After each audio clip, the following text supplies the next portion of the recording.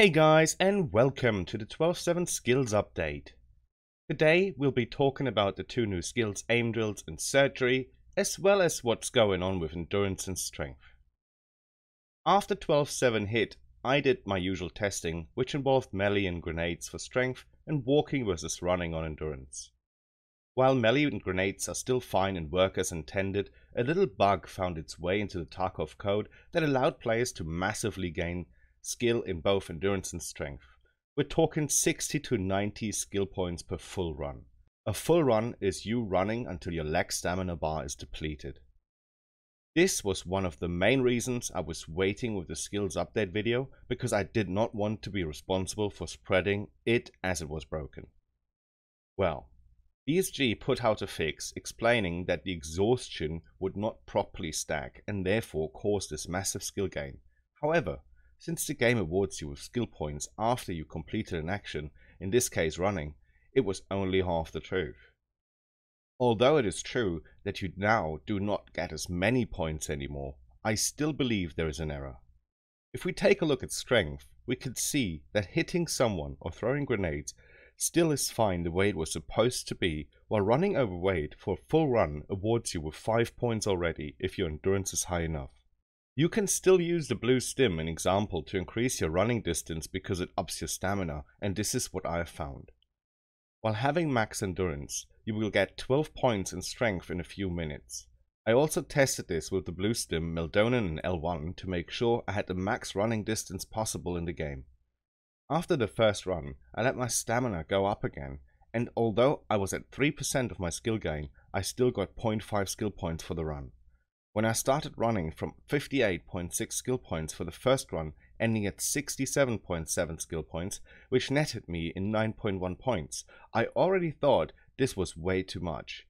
But I was and still am not sure if this is not what BSG now wants. From 67.7 I went up to 70 skill points, which might not sound much, but considering I spent 10 minutes overall to get 11.4 points, that is a very strong gain. As an example, without the 40% boost from your hideout to physical skills, without the boost phase, you get once per raid, per skill. I made 4.7 skill points for a full run. The exact same works for endurance, and therefore whatever we've learned for both skills is obsolete as long as you have this massive skill gain on running. If this is what BSG wants, then running overweight for strength and running underweight for endurance is the new way to go forward.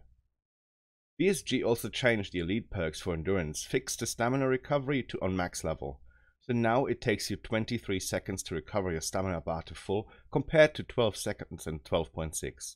While the 150% stamina is still an elite perk, BSG changed the second perk to once you're out of stamina, you do not shake while aiming like you're about to die.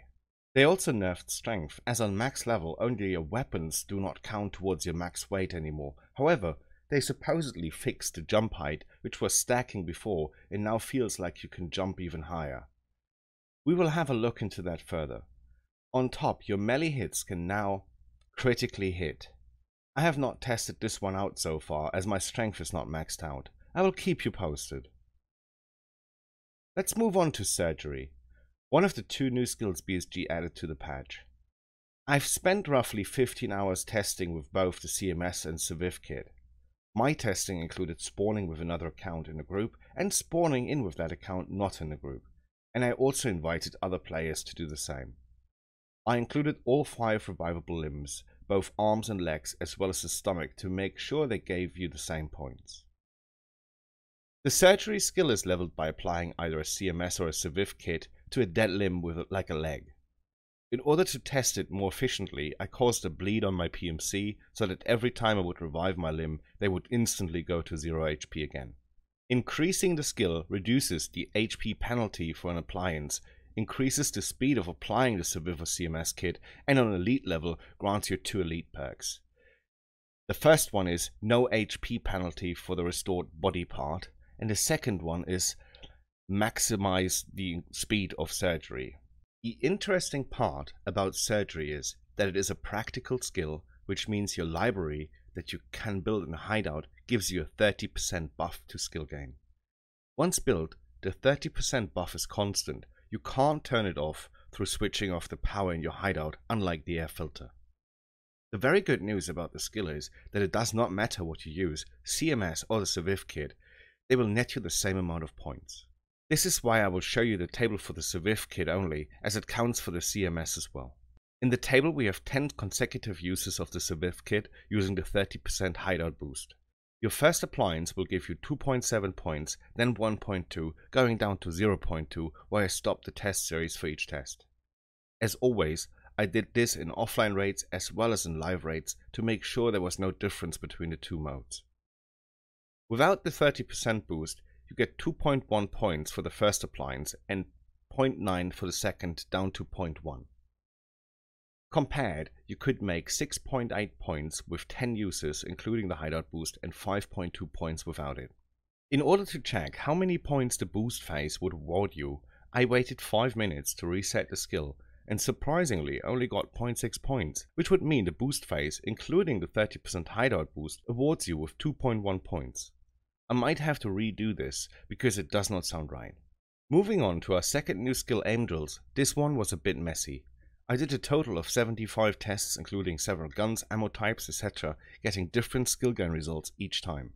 In order to level the skill, you need to aim down sight and then shoot and hit a target. However, I was not awarded with skill points while shooting the AI. Therefore, I was not able to test this in offline mode, but only in live raids.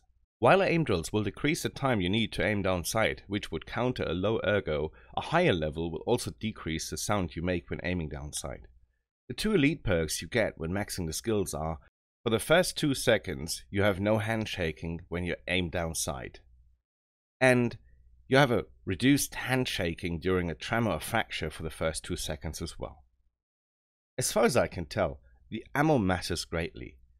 As example, 856A1 awarded me with more points than M995, which gave me roughly the same amount when shooting my PB pistol using various types of ammo. For most tests, I shot 61 rounds of ammo into the leg, stomach or thorax of my target to make sure body parts did not play any role. While M995 did give me 4 skill points after 61 rounds, 856A1 gave me between 4.3 and 4.5. This could be due to the milli skill points behind the comma that we can't see, or a first try from BSG to randomize the skill gain. I doubt that. While my raid boost phases also ended differently, I will present you the ones that I found most common, which are between 0.9 and 1.4 points. As you would need to heal a second account, this would probably take you too long to power level. However, putting 60 rounds per raid in a target while aimed down sight seems also unrealistic. I believe this skill is a pure play the game skill. As the development of the game continues, I will have more in-depth look at the skills again, since BSG did some macro changes over the past few months. Thank you so far for watching. I truly hope the video helps you. Of course a follow would be awesome from you, and stay safe in these times, and until the next video. Bye bye.